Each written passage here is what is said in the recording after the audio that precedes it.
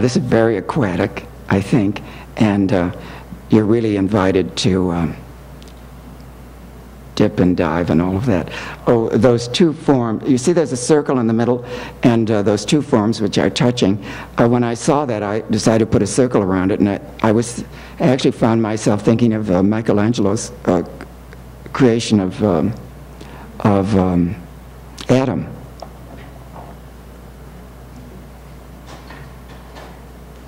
Now, this again is my graphic work, working out the legacy of Picasso and of high European modernism. This is called Poolside. It's owned by a very interesting art world couple, Lisa Liebman and Brooks Adams. How they have the courage to live with it, I don't know. It's 5 feet by 10 feet. They have it in their dining room. I painted this at a rather difficult period in my life, and I think it expresses a lot of anguish.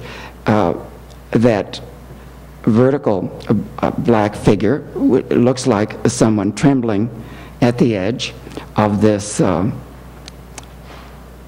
fiery abyss, and the figure is armless, which I think is a metaphor for a feeling of helplessness.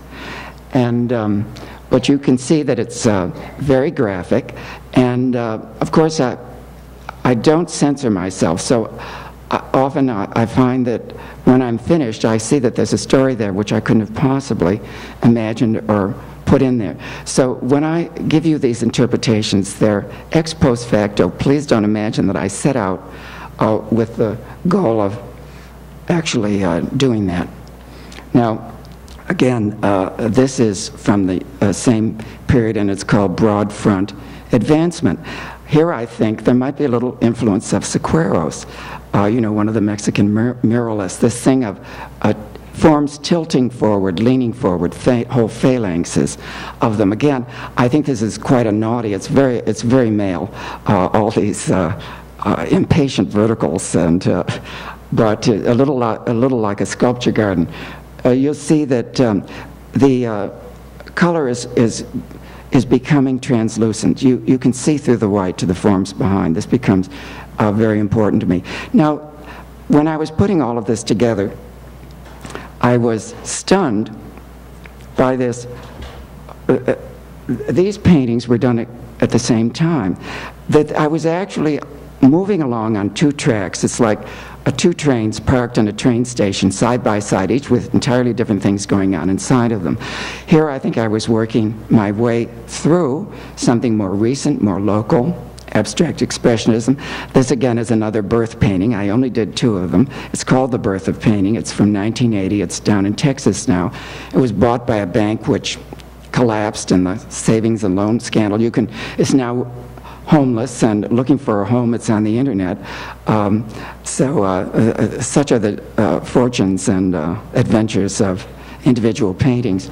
The one on the right is called Kurosawa Sunrise. I think that the title was influenced by a wonderful movie by Kurosawa, which I had seen, called Ran, R-A-N.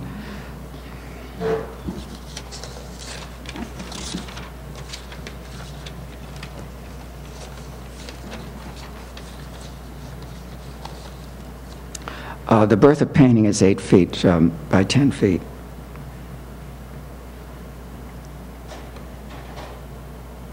Now, this suddenly, we're in entirely new territory. And this is 1984, the same time while those rather hard-edged linear paintings were being done. And it's called A Surface on Which to Dwell, which is a little play on a poem by Elizabeth Bishop called A Mirror on Which to Dwell. And here I think I've come up with my own space, which I would call a kind of plasma. That is, where space isn't empty, but it's filled, and color and space become one. And where this came from, I couldn't say, but I consider it one of my most important paintings. It's 47 inches by 44.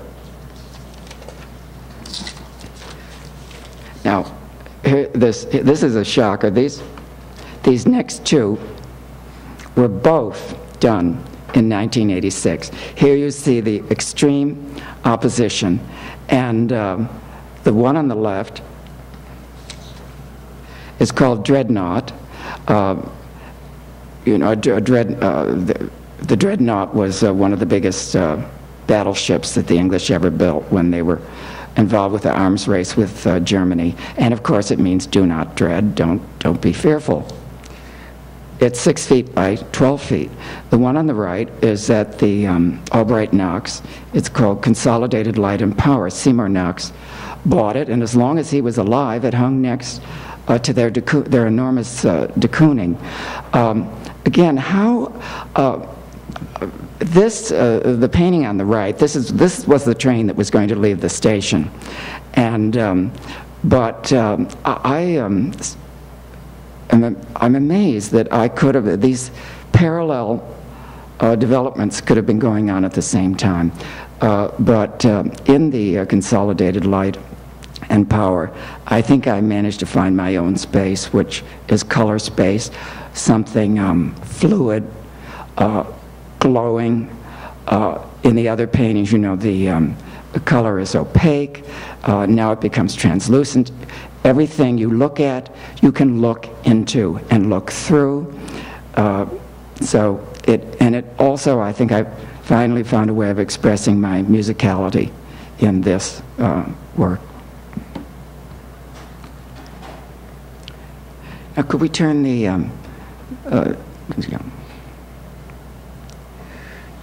I was amazed. Do you all know who this painting is by? This is early Mondrian, and it's from 1911. It's quite large. It's 72 inches, that's 6 feet by 101 inches. It's 3 panels, and I saw it at the Guggenheim, and I think it's a painting that a little embarrasses Mondrian specialists. It wasn't, to my amazement, in the big retrospective at MoMA about 8 or 10 years ago. It's called Evolution, which I find a very strange title. After all, when you think of evolution, you know, creatures crawled out of the water, they developed arms and legs. Evolution here seems to be going in the other direction. The legs are shrinking into the bodies, and these figures don't look like there's much possibility of locomotion. I think evolution refers to religious evolution. Obviously, you see the King of Star of David on the figure on the right.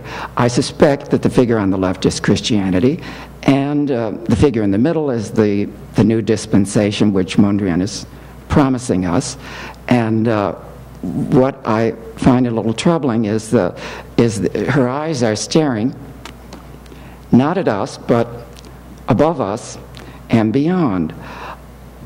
I've been a great admirer of Mondrian's work, and I'm fascinated by how they're painted. There was a kind of martyrdom in painting them. You know, there's nothing harder than painting a straight line, although sometimes you wonder whether it isn't a little like standing on one finger. I mean, there are people who devote their lives to doing that, but you wonder if it's worth doing. But he did it so beautifully. But when I saw this painting, I was very shocked, because it reminded me of something which had always troubled me when I looked at his paintings, which is a sense of constriction that I got. And if you talk about suppressing your feminine side, you can certainly see that happening. Just after this, he discovers Picasso, and working out of Picasso's Cubist phase, where he had separated contour from mass and sort of atomized mass, Mondrian sets to work sort of tidying all of that up, and the evolution is really extraordinarily clear. Oh, yeah. Now here's another. This is a early Rothko from 1942. There were 2 wonderful shows about 8 years ago, one at Pace and the other at Joan Washburn's. Klaus Curtis had organized the show, and he had written this book which accompanied the show on the early Rothko. Now this is called Crucifix, and I, see if you agree with me, I think this, you see there, you see a head in silhouette, and then you see two eyes, and then you see another head in silhouette. I wonder whether this isn't meant to convey the two thieves in Christ. And there are quite a few legs. You see those boxes in which the body parts have been put in these boxes, rather like a Louise Nevelson. They've been piled up with the body parts. Now, again, just as the Mondrian, this gave me a tremendous shock, seeing these, because again I got a terrible flash of what had always bothered me about Rothko, and that there is something headless, armless, and trunkless, I mean legless, about his paintings. And that this, it made me wonder what's the price of admission to abstraction? You give up your legs and your arms. It's very troubling, certainly for someone like myself who likes to walk so much. At any rate, I'm not going to presume to settle this. I just want you to think about it, because I think it's mind-body, you see. It's deep, and it has profound implications. I think, of course, a lot of people, that's often you find this kind of thinking among religions, after all, the denial of the body. The body is the problem. It gets in the way of you being eternal. So this is the religion, kind of religious imagination will often move in this direction. After all, Gothic sculpture, we've seen this before in the Mondrian, this slenderizing. And the head really becomes the most important thing, out of body. Well, but my point would be, you're out of body, you're also out of your mind. And religion always distrusts curiosity and the striving for knowledge. I recently found myself someplace where the only book at hand were the Confessions of St. Augustine, which I had not read in 45 years, but was all there was to read, so I picked it up. And of course, I'm older and wiser about these things, so I was looking for something. I didn't know what to look for when I was a kid, reading it for the first time. And sure enough, it comes up, the great distrust, condemnation of curiosity, knowledge for knowledge's sake. After all, religion, you've got the answer, right? You know what it is. You're just wasting your time with all this other stuff. Now, with these a certain kind of painter, you will see that they arrive at a point which they find personally satisfying, and they cease to develop. What that always suggests to me is a certain, they've arrived at their truth. They may not be claiming, although sometimes they do, that it's the truth for everyone. I have the collected writings of Mondrian. They're it's a 400-page book, and they're very large pages. And Mondrian goes on quite a bit about oppression and liberation. But there's an awful lot of repetition. I don't know if you've ever been in an airport late at night and seen a luggage carousel with 3 or 4 bags appearing and rotating silently and then going back and hidden, and then they come out again. So now reading Mondrian is like that. You get these ideas repeating over and over and over again. But oppression, liberation, sometimes we have to look into ourselves. Is it the world that's oppressing us, or do we ourselves carry within us demands that we make on ourselves which oppress us? Yes, of course, we wanted to be liberated from them, but maybe what we have to do is develop a little flexibility, a little less rigor. But what I find also in the critical interpretation of art like this is that always great moral qualities are ascribed to the work and to the artist, as if rectitude and rectangularity were, well, go hand in hand. I'm sure there's some kind of connection.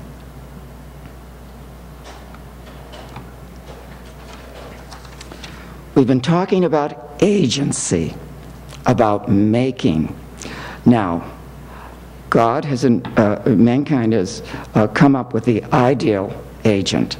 And that ideal agent is, of course, God, who has made everything. What could be a greater agent than that? What you have here, of course, is the God creating the plants and the moon and the sun. You see, he can create the moon with his left hand. He reserves his right hand. It's a more difficult job for creating the sun. Talk about hand-eye coordination. And look at that arm. I mean, it's just amazing. And the sense of powers of mind, extraordinary powers of mind. What you're seeing here is a reproduction from a book, a box set that I own. I'm a proud possessor of it. It was a limited edition, 2,500 copies. It was done after the ceiling was finished. The books are quite large. They're 17 inches by 20 inches, and this spread that you see is a 34-inch wide reproduction. The photographs were done with a Polaroid process, and they're on enormous sheets, and the fidelity is truly extraordinary. Now, can we talk about detail? After these frescoes were cleaned, it became apparent to everyone why they had exerted such fascination. We see these frescoes from about 70 feet away, and they carry, because of the intensity and precision of the detail.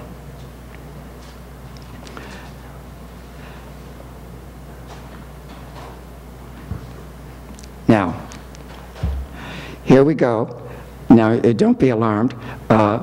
You're now going to see my own creations of various universes. And I was going to start out with the one on the left. It's called Bifocal Bender. And it's one of my looking up paintings. I've only done 2 of them. And this was inspired by a wonderful book I own on Bavarian Rococo churches of the 18th century. Well, Rococo, 18th century, obviously. And the great thing about the Baroque frescoes, ceiling frescoes, is that you have a two-way movement. You feel like you're standing beneath a chimney which is going to suck you right up into the sky. On the other hand, there's the alternate movement of light coming down, flooding down upon you. And at any rate, I had a lot of fun doing this, and I thought it would make a good entree into this subject of I'll start by showing you global paintings, and then we'll move into universal paintings. The one on the right is called World Cup, and it's from 1987. It's a kind of order out of chaos. A painting, you have all these very free shapes and then a geometry imposed on them, which is, it's a little like it's there and it's not there.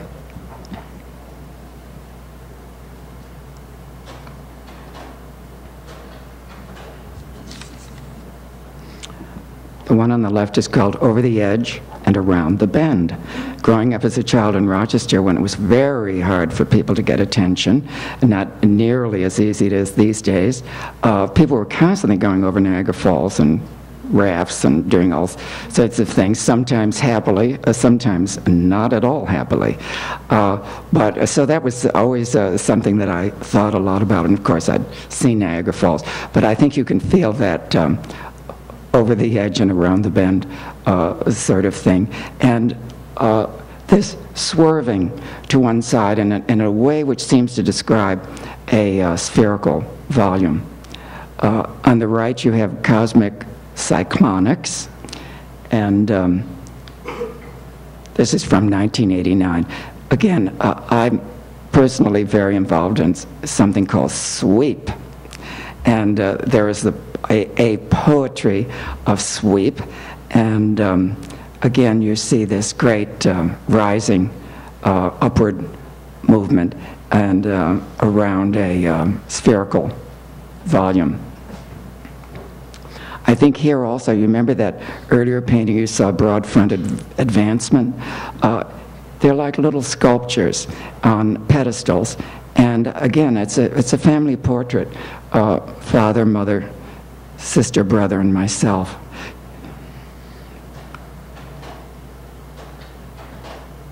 The one on the left is called New Worlds for Old. Looks like a map. I didn't at all set out to do that, but there it is. And it's quite a small painting. It's only 18 inches by 24. That's why the strokes look so big. It's 1995. The one on the right is called Swollen Dawning, and that's from 1992. I think you see that little white circle right in the center of the painting. I sort of thought of that as kind of a moon that sometimes you can see the moon in the morning, and like little clouds, those little beige clouds, but you get this whole feeling of swelling and turning and shifting, and you see all the forms. You can look into them and you can look through them, so that nothing resists the eye, which I find, it gives color a tremendous amount of life.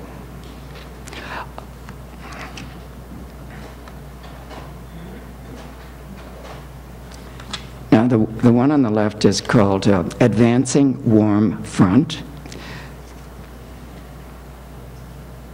It's from 1993. It's quite large. It's 64 inches by 60 inches. Again, sweep, this upward movement. When I start out doing these, you must realize I've picked out a strand from my work. Other things are going on at the same time. This is a content which emerges. It's never sought. So it will take quite a long time before the subject emerges. And a little hangover of graphic linearity here. On the right, it's called upstreaming. Here I think you can see that porpoise dolphin sort of thing. You see each band of color can be looked into, and of course the blue has wonderful depth. It's like a trough. The forms are hidden behind the color, so that the color is at once bound by very elegant, precise contours, at the same time that it's also free of contours and seems to exist as a kind of gas. So that I think that greatly enriches our sense of the color. Again, you can see this great sweeping upward movement.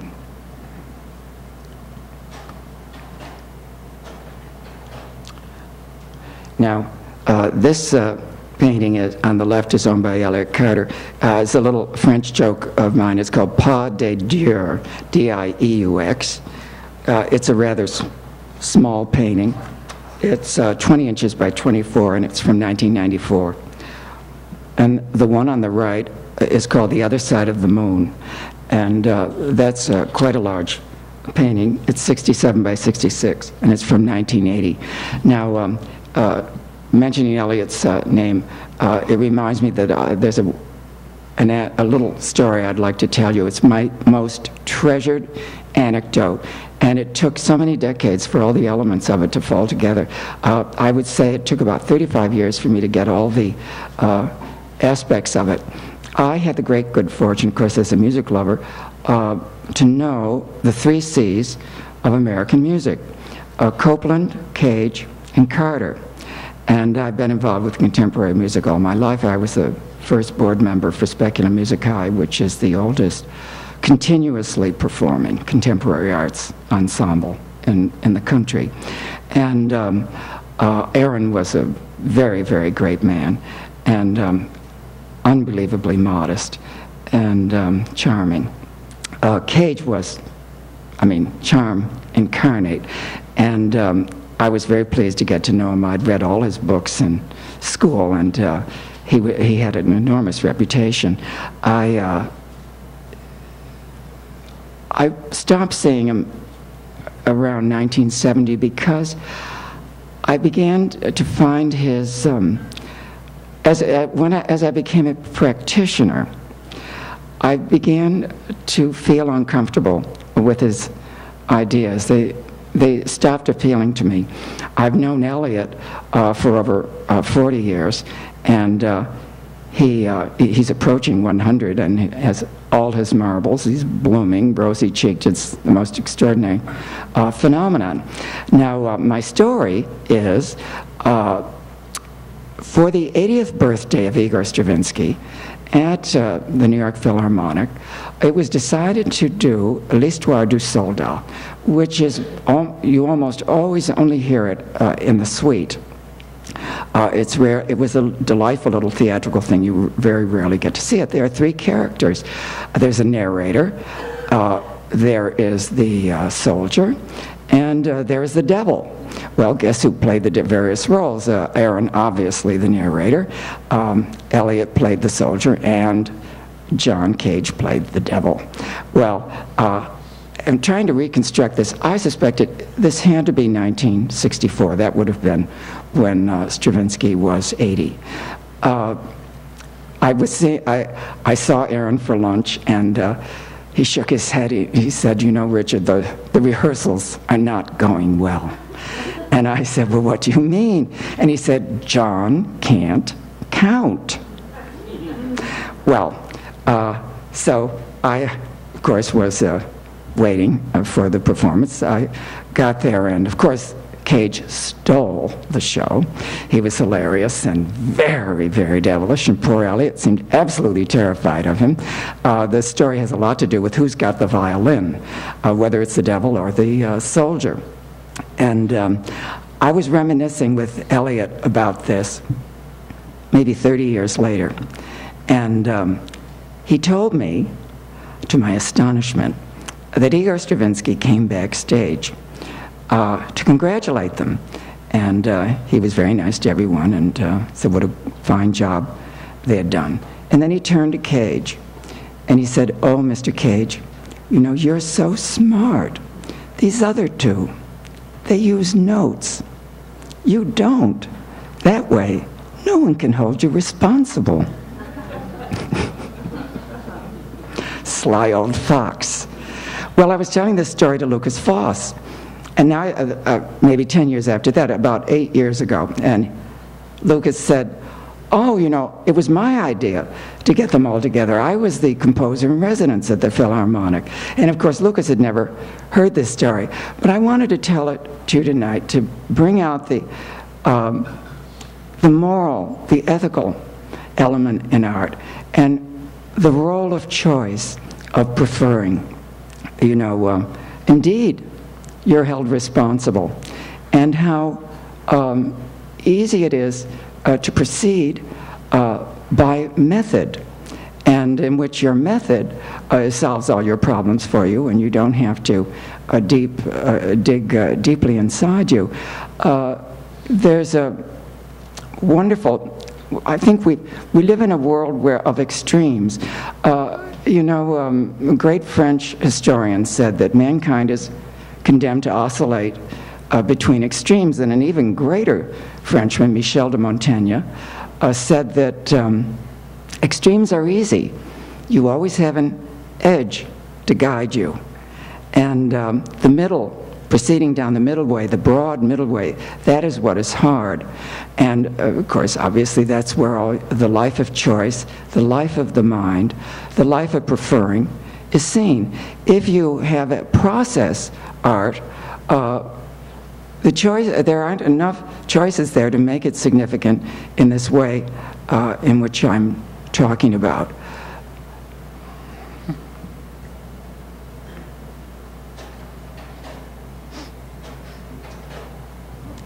The one on the left is a small painting. It's 36 inches by 24. And the one on the right is "We Aim for the Stars, Please Aim Too." It's at the Guggenheim.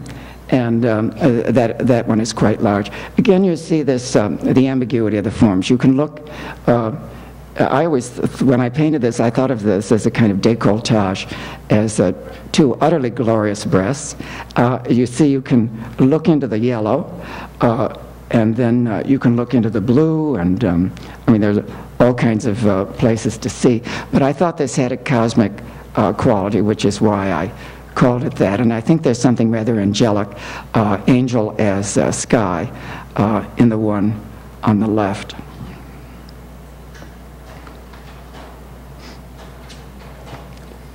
Now, the one on the left is called Star Charge. Again, it's not a large painting. It's 24 inches by 20. And the illusion, I don't know if you can get a sense of it here, but when you see it, when you stand in front of this painting, you swear you could stick your whole arm into it.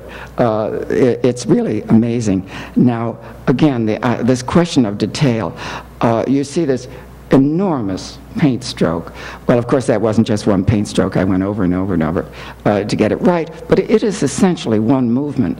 Then all these tiny little stars, I don't know how many miles I put into painting this, but each one was judged, and, you know, I walk across the room and put it in, and then I walk back, and where the other one going to go, and that sort of thing. And I think the scale thing is fascinating, because you have at once something very large and then these small shapes. The one on the right is called Speeding Light. Again, not a large painting. It's out at the Heckscher Museum on Long Island. I love movement, as you can see, speed, sweep.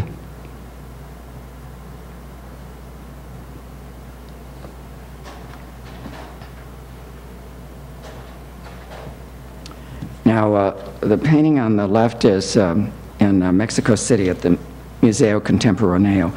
It's large. It's 108 inches by 96 inches. It was done in 1986. It's called, did I say it? Starting. It's called Starting. And I very much had in mind the Big Bang. And I had that in mind right from the very beginning. I usually don't find myself in that kind of situation. I woke up to the fact when I was about 40 that I knew absolutely nothing about science. And I had become convinced that the thing that was pulling us all into the future was science and technology, and I knew nothing. Well, I got myself a subscription to the Scientific American, which I've been reading for decades now, cover to cover, of course, not always with comprehension. But, you know, it doesn't make me nervous. I've read so much modern poetry, which I didn't know what was going on, so I don't panic when I don't know. But I found, you know, these fantasies about origins of the universe and where it's going and how it's evolving. I find these things great fun to think about. And the one on the right is called Day One. Again, the same idea, where the sense of bursting, forms bursting forth. It's down in Miami, which I think is a great place for it. It's so sunny and vital. I felt that when you remember I was characterizing those two different styles I was working in simultaneously, I felt I had come into my own style, but I also felt that I'd come into my inheritance. The more linear style was I was working my way through my 20th century inheritance. But when I got to my own style, I also felt that I'd come into my inheritance of the entire history of painting. Well, for me, the entire history of painting being really not necessarily Giotto, but maybe starting with the High Renaissance. I know there's some in the audience who are going to raise eyebrows over that, but a certain kind of splendor, magnificence, mass, movement, excitement, opulence. And so I think those are also elements we're looking forward in terms of subject matter, or I'm talking about science, but it's also that I feel gotten connected to the past in a way in which I had never been, and made it new.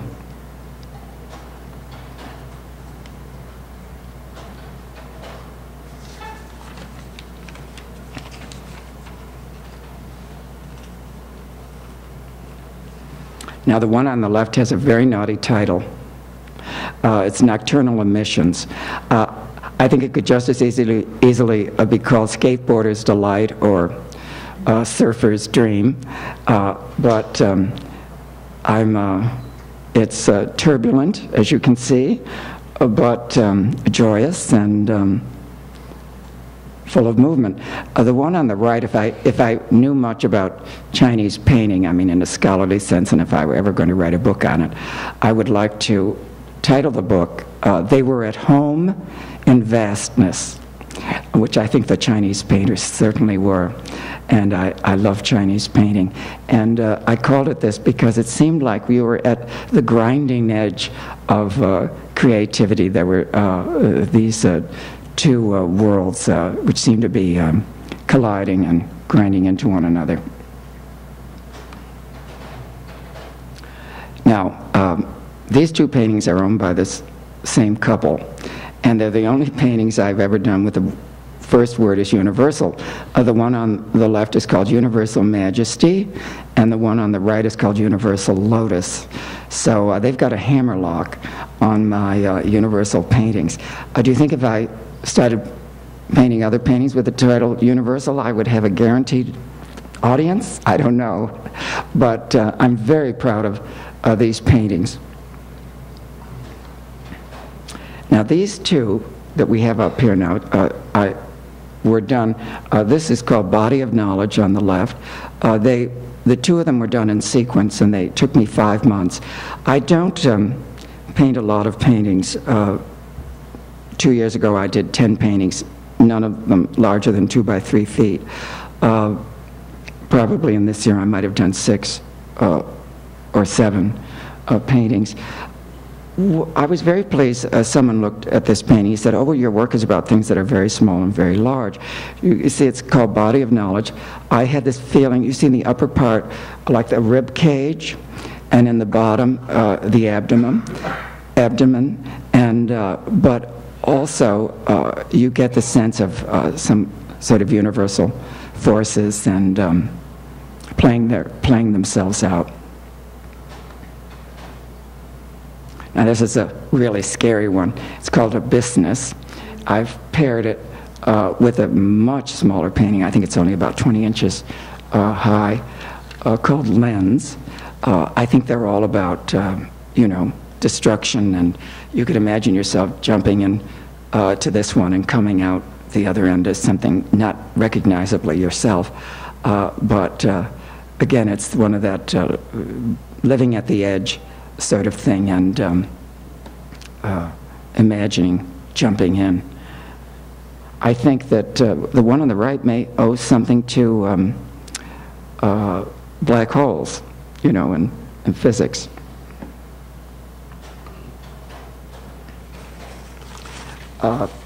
The one on the left is called, this is sort of like subatomic physical activity. It's called Pictorial Chromodynamics, which is a play on quantum chromodynamics, which is the theory of subatomic particles. And here you have a kind of micro. This is much more all over than anything else you've seen. Now, I think you've probably seen enough images. We could open the floor for discussion. If you like, I have one more painting. You can turn the one off on the right. We can just say goodbye with this one. This is my most recent. It's called, this is 2 feet by 3 feet. And it looks so raw when you see the strokes expanded in this way. But this is called In the Mind's Eye. And the eye does have a mind. And who knows, this may have something to do with that.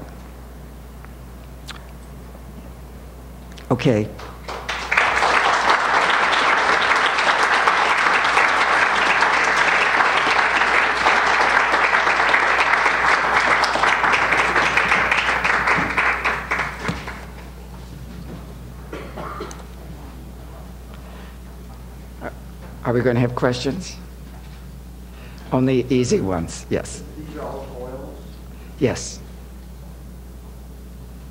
It keeps, you can't rush with oils. You've got to wait for them to dry. And there's a lot of waiting.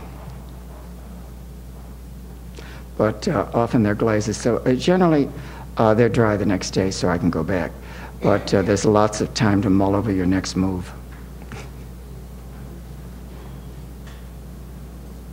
Do you use glazes? Is that what you say? Yeah. So, could you talk about that? Well, they are that's how I was able to get the radiance. And I think, you see that, no one's used glazes for centuries. You know, the dry look came in with the Impressionists and the unvarnished look. This is the wet look of the High Renaissance, and that kind of depth of color that you can only get with glazes. Do you use Venetian turpentine? No. I just use Winsor Newton. Pardon? Marigé? Those are different mediums that do. Should I give my trade secrets? I'm willing to, but maybe not. We could talk privately later. When I'm surrounded by technicians, well, there's no mystery to it. It's liquid. It's a Winsor Newton. Yes? How much thought do you give to typos? A lot. It's my last chance to affect the interpretation. Although I don't, it can set you off in a certain direction. I don't want it to be apodictic, you know, that this is really all there is to it. But, you know, I had a period when I would make the title be the date they were finished. It has no mnemonic value. I could never remember them. Titles have a usefulness. You can remember them.